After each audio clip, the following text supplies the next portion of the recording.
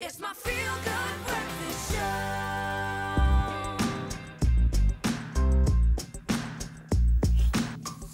Oh, welcome back to your feel-good kickstart to the day. I must say, I'm revved up about the Avengers, man. Lucky to have our own Clark Kent sitting right here. I still can't believe Superman that he's not part of the Avengers. He's just too cool. He's just too cool, exactly. But it is that time. I know you're very excited. Time to find out what's happening in entertainment news.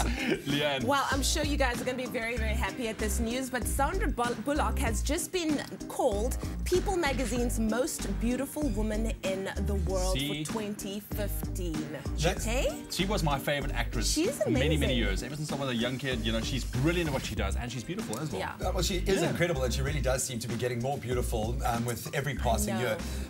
I'll have to say that I haven't been the biggest fan of Sandra. I think you can divide guys into two sections, those that like Sandra Bullock and those that don't. But I have in recent years really, really loved her as an actress. She's phenomenal. And I think that's awesome. But not sexiest, but most beautiful, eh? Absolutely. Well, she describes beauty like this. She says beauty, or rather real beauty, is quiet, especially in this town. It's hard not to say, oh, I need to look like this, I need to look like that. But she says the most beautiful people are the ones who aren't trying, who are just going about their daily lives and making life happen. So I agree with that. That's pretty awesome. And then some news on Kim Ye. Well, the two of them, you know, Kim Ye, that's Kanye West and Kim Kardashian. They were recently pranked at the Time 100 Gala in New York when Amy Schumer made a little fun at their expense. She fell face down on the carpet in front of them.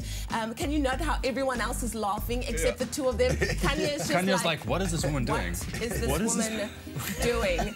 Kim's like, what is going on? Yeah, no. Kim has had everything on the red carpet. Also, once they were inside the gala, he actually gave quite an amazing performance. He had this group of like shirtless men all painted in white chalk, and it caused quite a buzz, as he always does. Like he is an artist. He is about the buzz. With all of the buzz on the social media side and everything going on in the paparazzi, we forget that he is still an incredible artist. Yeah, this is true. So that's it for our entertainment news today. Well, I'll keep delving into the closet this morning to bring you all of the dirt on all of your favorite celebs.